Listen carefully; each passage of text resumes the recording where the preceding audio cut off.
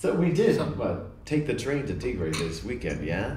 It was great. We were on the trains. Yeah. And somebody who was with me worked for the Argentine train system. Oh, yeah. And she was watching out the window the train tracks that were parallel and all this. She said there were a lot of problems with those train tracks. Gee. And that they were going to deteriorate even more. And she was even predicting that there could be some collisions.